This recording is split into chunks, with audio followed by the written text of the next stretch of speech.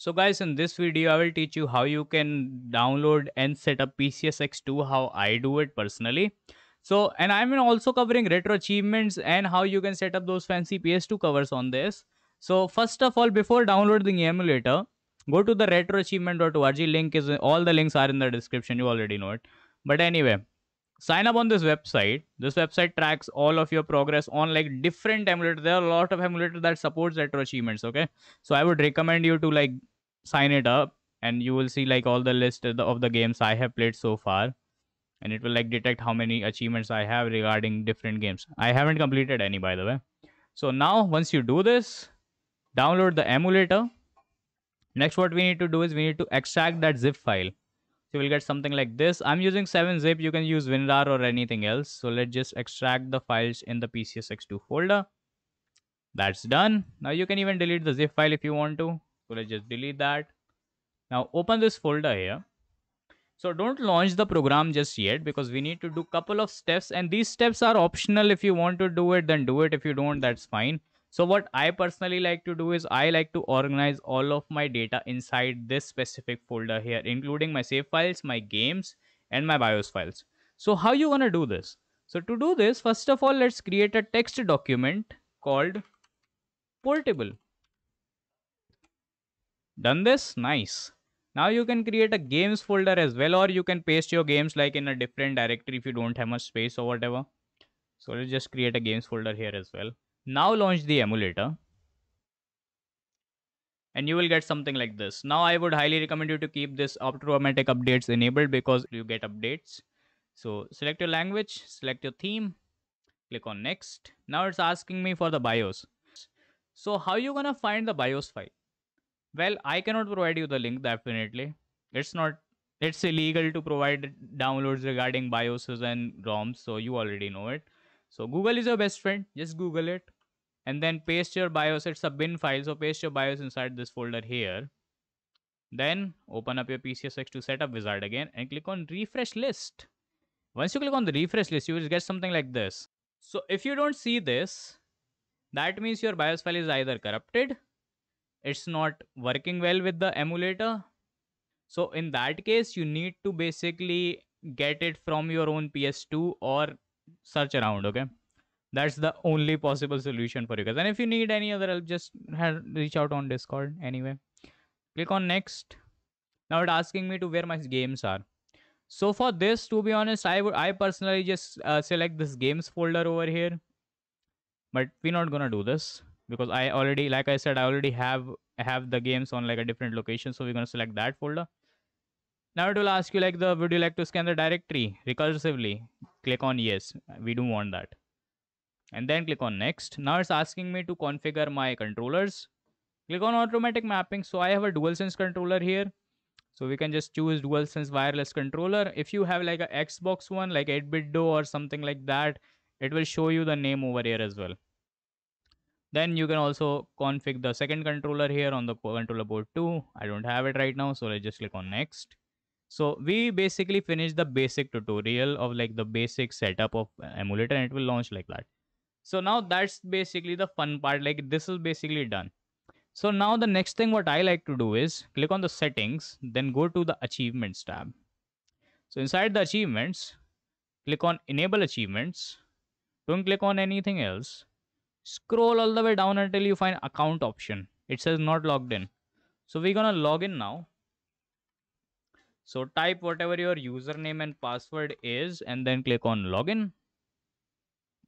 And it will ask you, would you like to enable the hardcore mode? I don't want to do that. You can enable it if you are somebody who like to do like speed runs and stuff. It will like disable save states, cheats, and some other slowdown functionalities of the emulator. So I don't want that. So let's just click on no. That's done. Now what we need to do is we need to close this. Now let's download those fancy cover files. But before we downloading the covers, let's just change this. So you can change the layout from up top here. Increase the size of this. So currently, now what I'm going to do is I'm just gonna go back to the browser. You will find a link for this GitHub repository in the description as usual. So scroll all the way down. You will see two different URLs over here. So one is for the default covers and one is for the 3D ones. So these here are the default covers, the one you're seeing in the preview tab. And personally, I like the default ones. I don't like those 3D artworks. So let's just copy this from here.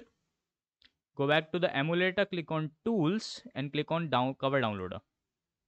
Inside this box, paste the link. And by the way, sometime if your emulator freezes for a second when you paste the link, don't worry. It's a normal behavior. It will like respond in like 2 or 3 seconds. Then click on start once you paste the link. And you get these fancy covers right here.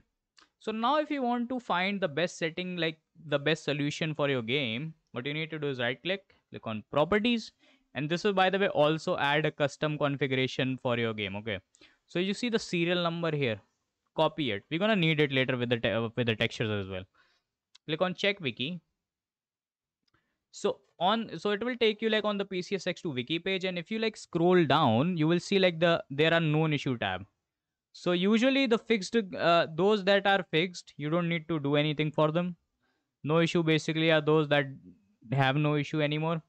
The active ones are the one you need to fix. So there's a workaround. See. So what you need to do is go to settings, go to game property, emulation, then EE cycle rate to 130. So this is for urban region, by the way. So I'm already in the property tab, then click on emulation. So let's just set our EE cycle rate to 130%. And then the next thing I would recommend, so this is basically we fix the issue. Next thing what I recommend is go to patches and enable the force progressive scan. So different games have different set of patches. Do know that. Make sure you read what it says over here. There are patches for performances. There are patches for bug fixing. There are patches for widescreen support. There are different type of patches available for different games. And the good thing about PCSX2 is you don't need to download them separately. PCSX2 have all the patches available for you guys. So you can just simply go onto this page and enable them manually. That's the only thing you need to do. But anyway, once you are in the graphics tab, now let's just head over to that. Aspect ratio. Now by default, most PS2 games run in 4:3. So you can keep it on 4:3 if you have like a nostalgia about 4:3 aspect ratios. Otherwise, you can choose 16:9 widescreen. And the next thing we need to do is the FMV cutscenes. I'm also going to choose 16:9 widescreen. Now let's go to the rendering tab.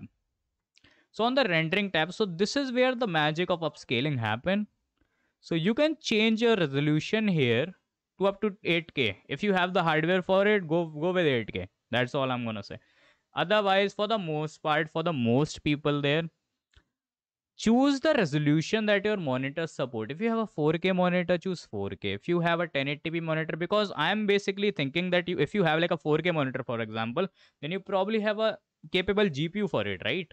So let's just click on 1080p because I have a 1080p monitor. You can go with 720 if you want to, or the native is 480p. By the way, if you have like a really low-end hardware, then you just stick with native or either 2x 720. Don't go above 720p. So let's just click on 3x here, 1080p.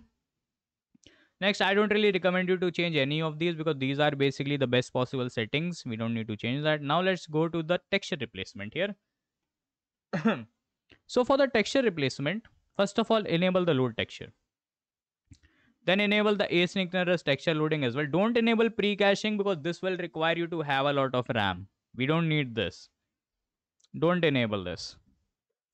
So this is done. Now what you need to do is, the next thing I would recommend, we're gonna come to the texture part.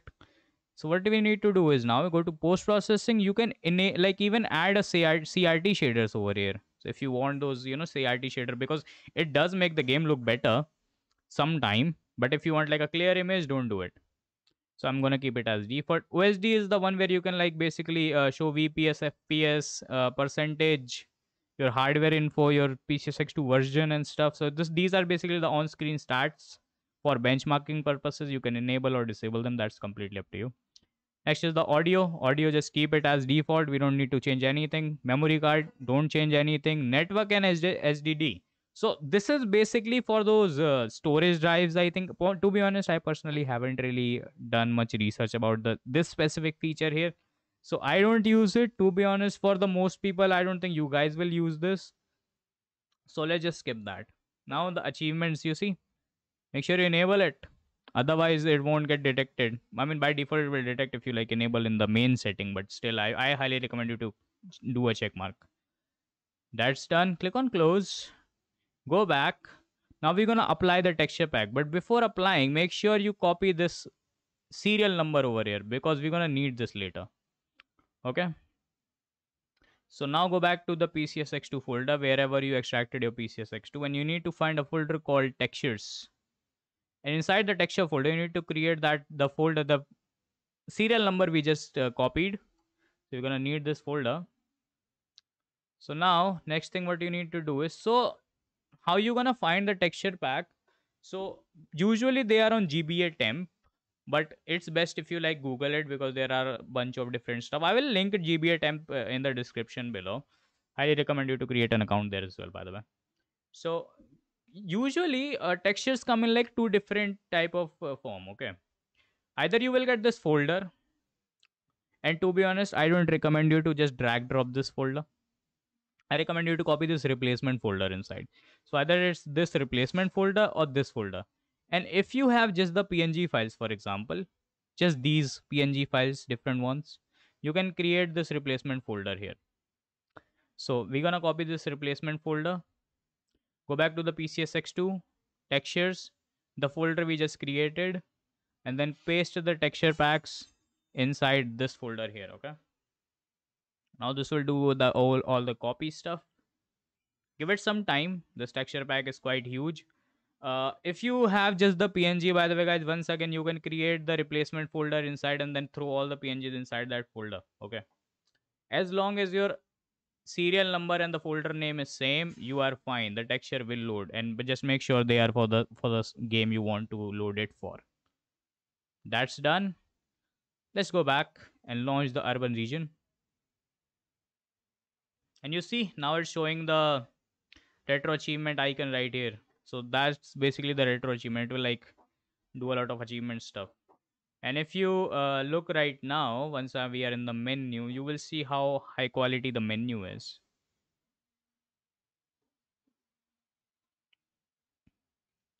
So that's that. And there you go. See, now it's quite better compared to before. So if you like look here, if I show you, if I uncheck the texture loading, basically texture replacement, let's unload. See how blurry it is. It's like it's such a mess. Look at that. It's so bad. So let's just load texture again. There we go. Loaded. And now the menu is like really high quality. That's it for the video, guys. If this video helps you out, make sure to leave a like and subscribe to the channel if you're new here, and I'm gonna see you in the next one.